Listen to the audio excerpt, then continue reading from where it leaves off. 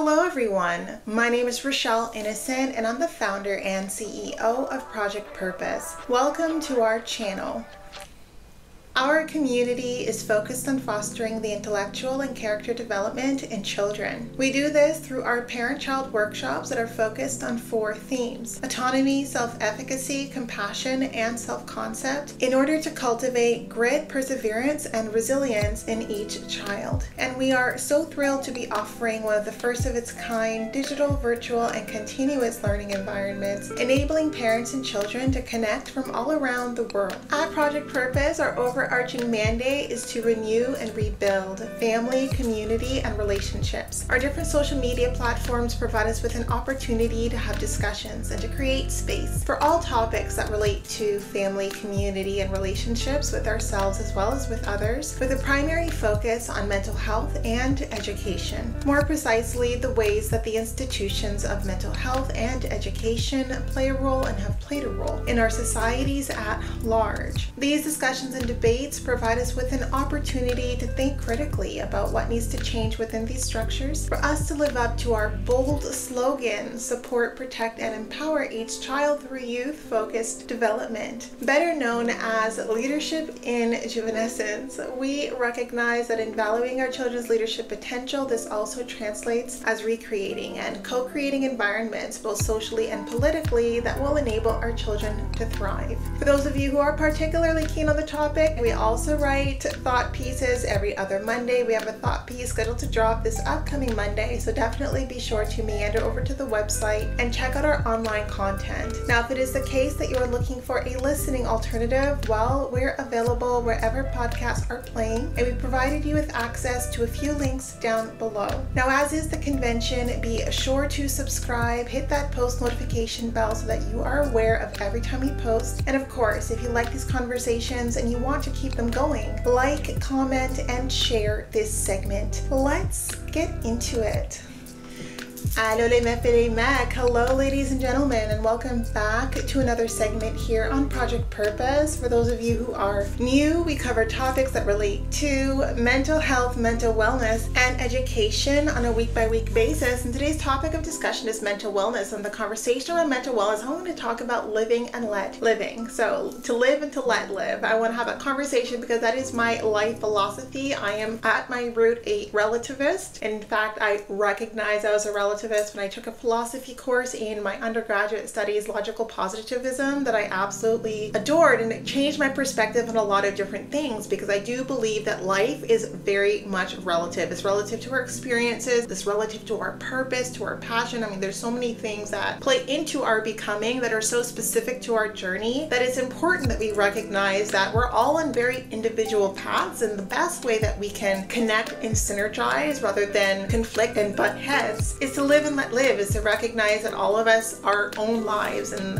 the choices that we make are going to create opportunities for reflection, for growth, and to correct and self-correct some of the beliefs and some of the values and some of the patterns of thinking as they translate in the interaction and the cause and effect and the relay between us and our environment. And so because I believe in that fundamentally, I can live and let live. I don't need people to have the same beliefs, the same values, the same attitudes as I do for me to find synergy with them. When I think like-minded individuals, I think individuals who are focused more or less on growth, on growing, on discovery, but in all of the different ways that that translates. And it's not to say that I don't find synergy with people who aren't necessarily focalized on growth. It's really just recognizing that to each their own. And I find that there are so many people who have such a hard time embodying that. I want to give you the value proposition for why it's something that benefits you in your mental well-being. And so the first one is recognizing that interference is very rarely necessary. When I live and let live, I very rarely feel inclined to interfere in the lives and in the situations that are happening around me that are a byproduct of other people's choices and other people who are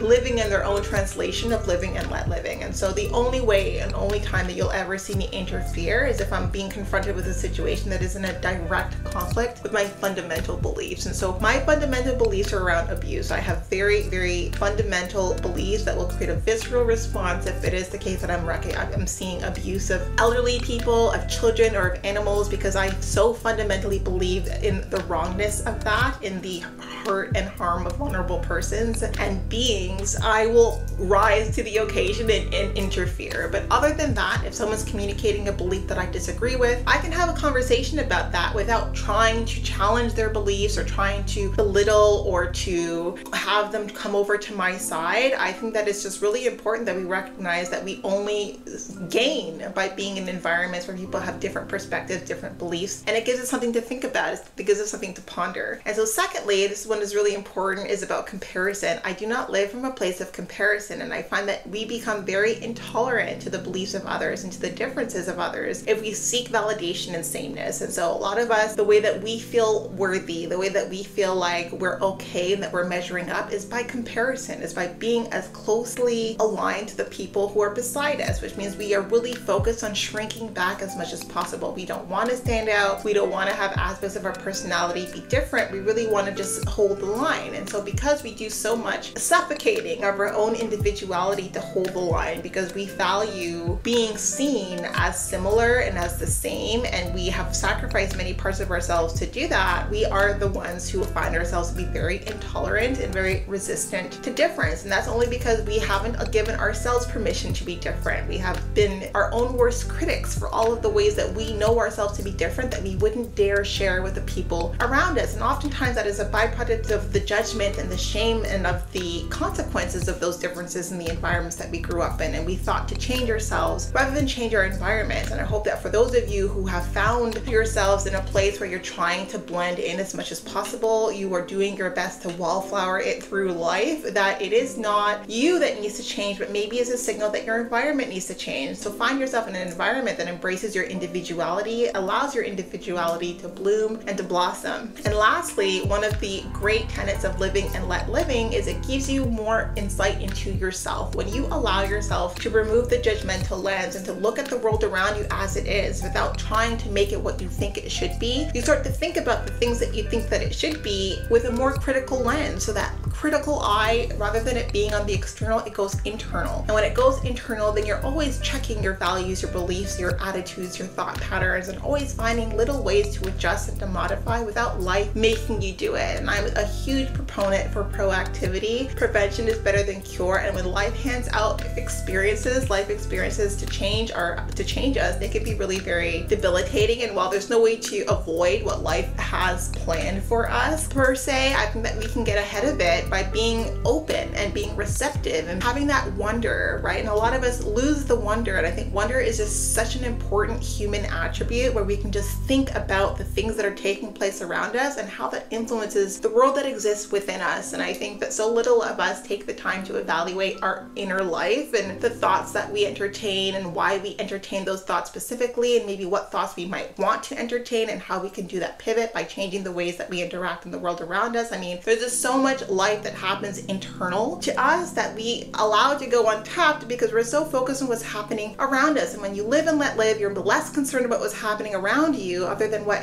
plays into your fundamental values and beliefs that you'll stand up and take a position on. And you're just much more concerned about what's happening within you, the world within you, and how you're nourishing that place of inner growth, inner development, inner actualization, and self-love, self-discovery, and self-healing. So that's what I want to come in here and talk about, some of the benefits of living and let living. To live and let live, recognizing that life is relative. All of us are going to find ourselves going through different beliefs, values, attitudes throughout our lives based on the experiences that we have. And because all of us have such varying experiences, better to benefit from that variance rather than find ourselves uncomfortable with difference. So thank you so much for tuning in. That was my food for thought for you today. As it relates to my stalking situation, no updates for you as yet, but you'll be the first to know when I do. Thank you so much again, and we'll talk to you soon.